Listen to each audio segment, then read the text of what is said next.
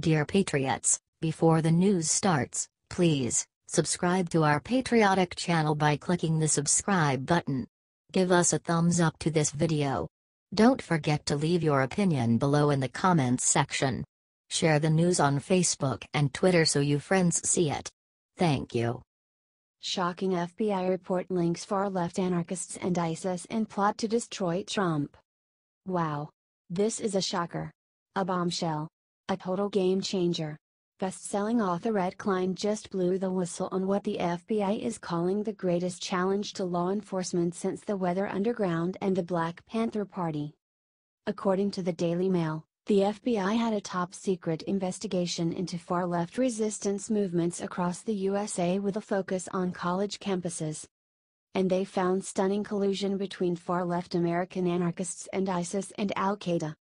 There is clearly overwhelming evidence that there are growing ties between U.S. radicals and the Islamic State, as well as several ISIS offshoots and splinter groups, said the FBI field report, which will be published for the first time in Klein's new book, All at War: The Plot to Destroy Trump. According to Klein, the FBI monitored the far left as they traveled to Hamburg to protest Trump and the rest of the world's leaders at the G20 summit. Task Force covered G20 meeting in Hamburg, studied intel from local authorities, Interpol, and other assets, determined that as assumed US-backed anarchist, radical groups had traveled to Germany and took place in the violence, the FBI's report said. Before adding the bombshell, there is also evidence of meetings between these individuals and associates of ISIS. There is an urgent need to closely surveil the identified individuals. The report goes in to say that the far-left anarchists met with multiple terror organizations in Germany and allege that one man even traveled to Syria to discuss tactics with ISIS. The report makes clear that these far-left groups want to commit violence and are gearing up for more. Proving Trump right again. Share this if you agree.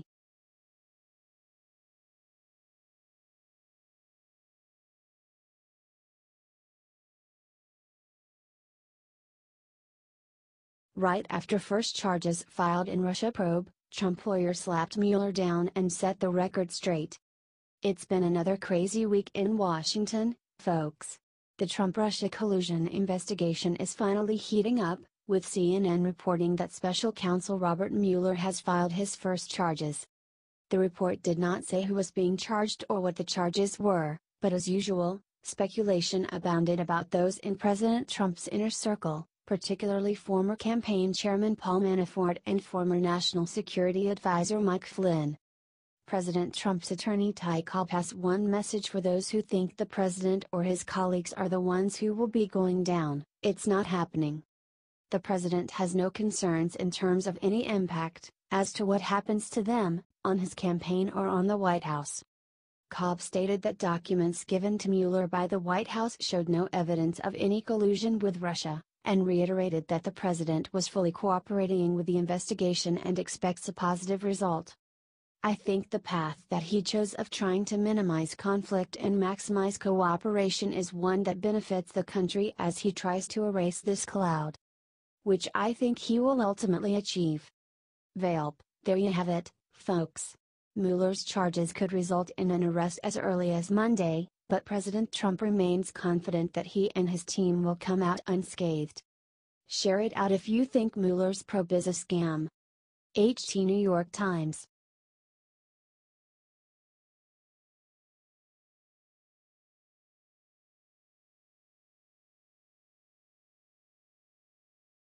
Woody Harrelson has dinner with Trump, gets up from the table to do something totally insane. Actor Woody Harrelson reportedly left a dinner with President Trump to go outside and smoke marijuana, according to the Washington Examiner. The Hollywood liberal apparently became so unhinged during the meal that he needed to go outside for a joint. Harrelson said as much to fellow moonbit Bill Maher during an appearance on his show, Real Time with Bill Maher. Check it out. It was brutal. It was brutal, Harrelson said. I never met a more narcissistic man. He talked about himself the whole time. I had to walk out, halfway through to smoke a joint just to steel myself for the rest of it. He said he attended the dinner with former governor of Minnesota Jesse Ventura, whom Trump was apparently considering as a running mate for a 2004 Democratic presidential ticket. Earlier this year, Harrelson commented that he wants Trump to surprise him with just one positive thing. "Personally, I love when Hollywood celebrities say stuff like that, because it reveals they don't actually have any idea what's going on in this country. Consider, for example, that the U.S. economy grew at a 3% rate this last quarter." Or that around the same time Harrelson made his comments, unemployment in the U.S. fell to a 28-year low under Trump. But, details or whatever.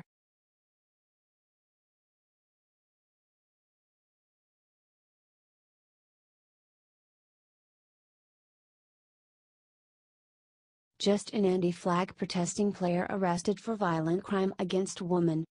The anti-flag protesting players continue to disgrace and they are spreading their garbage like a virus. But watch out, because the virus is sick and will take down a man and lead him to ruin. The NFL is awash with wife beaters and other felons, and that we know. When one baseball player, Oakland A's catcher Bruce Maxwell, became the only MLB baseball player to take a knee during the anthem, it was a national disgrace, and fears that it would spread to baseball and basketball were valid. But the NBA ended that idea with a rule saying all players must stand, and the MLB got tough and Maxwell became an isolated outbreak of the Copernic virus. And malcontents, like Maxwell, always get their just desserts. According to a shocking new report from TMZ, that is just what happened. Oakland A's catcher Bruce Maxwell was arrested last night for aggravated assault with a deadly weapon after cops allege he pulled a gun on a woman. Scottsdale police said Maxwell was arrested Saturday at 6:08 p.m. at his Scottsdale, Arizona home. Check this out, the woman was simply delivering food to this malcontent, did not know him at all, and he pulled a gun on her. Cops have not released the reason this malcontent committed a felony, but with these spoiled athletes getting away with anything, it was probably something simple like the clown's food was cold. Point is, I don't know anyone who would point a gun at a delivery driver. And this is not an isolated incident, for anyone who would do that is a bad guy who has done bad stuff before and just never got caught. The police booked Maxwell on charges of aggravated assault with a deadly weapon and disorderly conduct. He should switch and go play in the NFL, don't you think?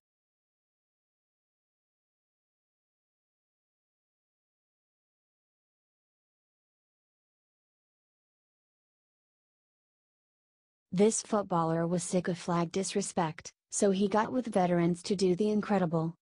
The National Football League has been rocked by scandal this season, as dozens of players on multiple teams have protested by kneeling during the national anthem.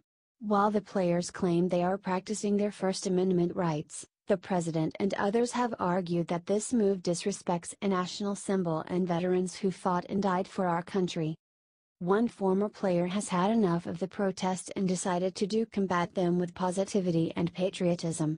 Former St. Louis Rams player David Vobahura launched the Dear Flag campaign, working with veterans and football players to record what the flag means to them. Vobahura went on Fox and Friends to describe his project and his work with veteran advocacy organization the Adaptive Training Foundation, and the importance of building bridges in these divisive times. For me, look, I will stand, and I will put my hand over my heart. I will pay tribute. You don't build a bridge to meet in the middle. You build a bridge to go to the other person's side, to check it out.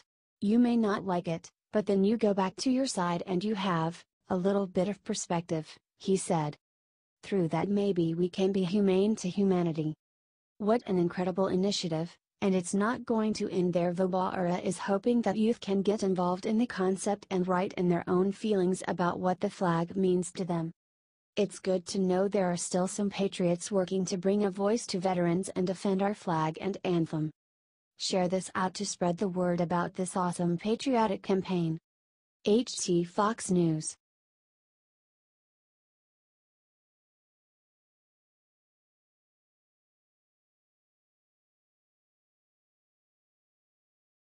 North Korea just spelled war with this unprecedented move.